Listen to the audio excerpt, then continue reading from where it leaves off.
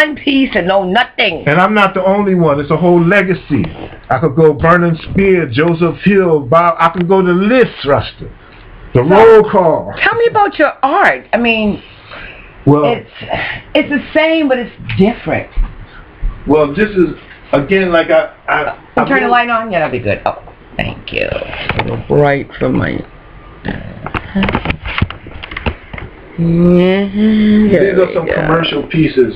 Commercial pieces. I have 4,000 original pieces in my catalog that covers from the jazz to the Rasta to reggae stars and album covers that I've done over the years for different people and different things, and you know. So you'd still do graphic artwork if somebody wanted the album cover? Absolutely, like absolutely. Especially for Ja Works, you know. And then I still have to feed my family. That's right. So but no, man. I'm down to work with in any position. I'm a videographer. So tell them about how you freed up some advertisement space in South Central one time with a projecting screen. We had this thing called again, Radio Free South Central, and so the thing was we wanted to do what we called like a flash mob thing, but with projection. So I got my projector, my big screen projector. But they weren't flash mobbing then. No. You was ahead of the game then. Right. Well, see, I'm East Coast. Oh, that's right. So you're gonna be ahead. And so we had. On the East Coast, we would go back and we would take a warehouse, abandoned warehouse, and pipe electric in it and put lights in it and throw the baddest party of the year there. Sure. You understand? So not too many places do that, like Africa, Jamaica, where we come in with no off the grid and shit and plug up and turn it out. Yep, and be gone. And be gone. So that was the whole concept. So I had this big screen projector, and I would go advertising the bands and the gigs and the spots with live video footage that I would project. I'd go up in Hollywood and pull up in my car, and I had all my shit contained with my battery self-contained, generator and all that, and I would flash it, 40 feet tall on the wall. Sound, had my speakers and they blare, and we would make make a riot, clean up and be gone before the police or anybody come, and we would do that, So that was something I picked up, man, like I said, from the 70s, from the Black Panther era. You were just playing your horn and doing a little thing. Could you do a little bit of that for my audience? I love when you were doing that. You were just playing your horn and then you had something to say. Because you're a poet, aren't you?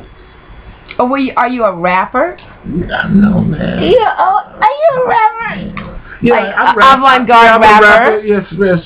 You have a book? This is an original book of poetry.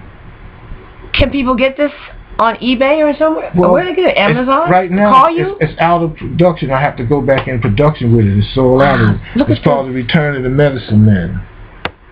See this? Nice. Collectible. Somebody out there got one of these. You better hold on to it. So at one time, we was about products.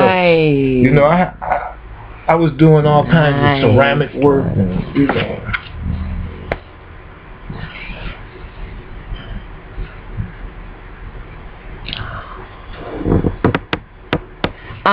So all this is original artwork, and then I designed and printed this booklet Since myself. you're a real Rastaman, tell them about your wonderful queen.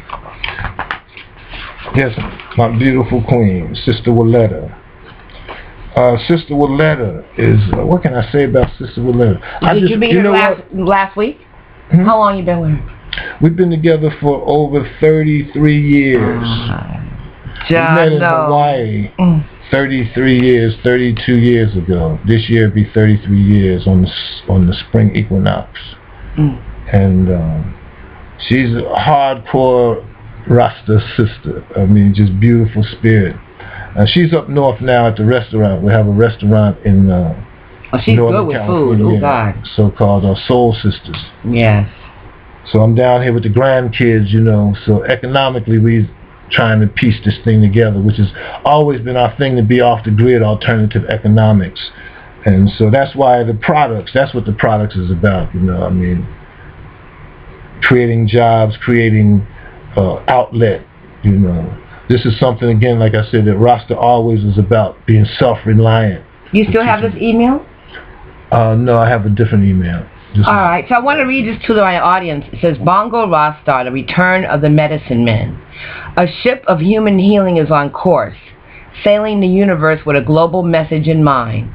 From a tribe of Africans in the western frontier to the end of the diaspora, the poetry, art, and music of Brother Bongo express the story of our journey through jazz, soul, funk, blues, and reggae, which can be heard in this dub poet style, The Return of the Medicine Man.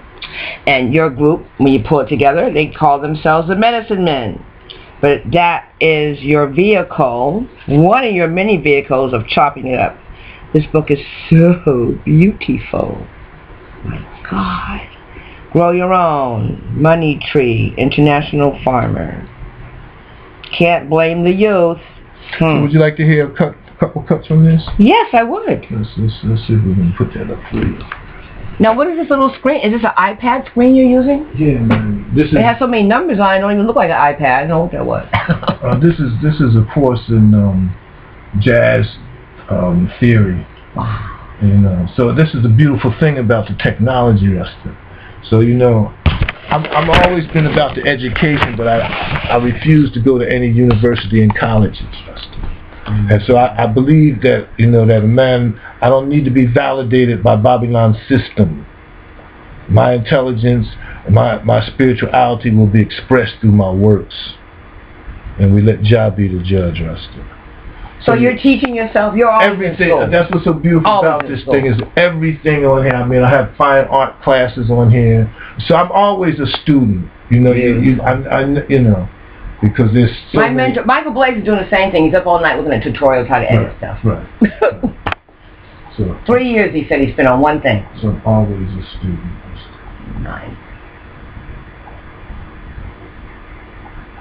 So we're gonna hear some of his music. I'll be right back.